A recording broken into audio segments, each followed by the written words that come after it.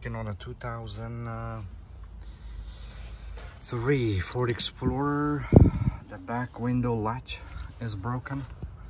As you see, I open it right now and I just replaced it.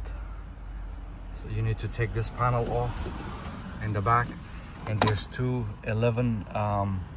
size 11 bolt over here and over here on both sides to open this one, the latch from right here. This is the bolt, goes right here.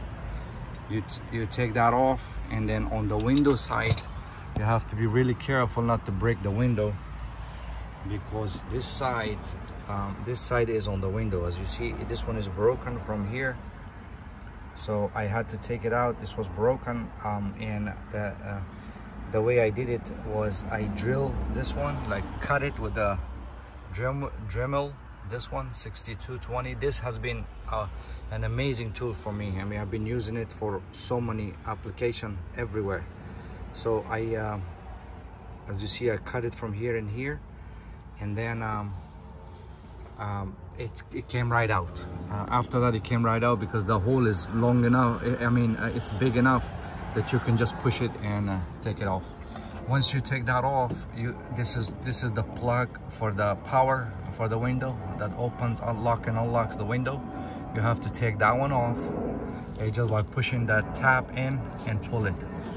Of course, this panel, you have to take it off. I didn't take it completely off, but in order for this to adjust, this one, don't tie this bolt all the way, tie it halfway, because you are going to need some adjusting here.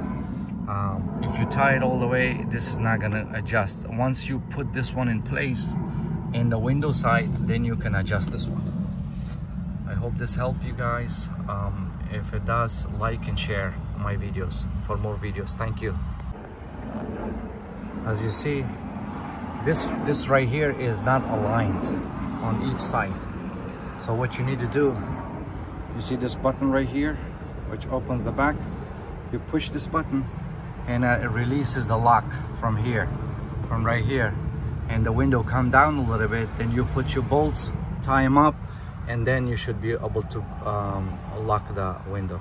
Look, as you can hear. Okay, now it's unlocked. I just wiggle the window a little bit to adjust this one. There you go. Now it's aligned, so I'm gonna just push it and put the bolts in.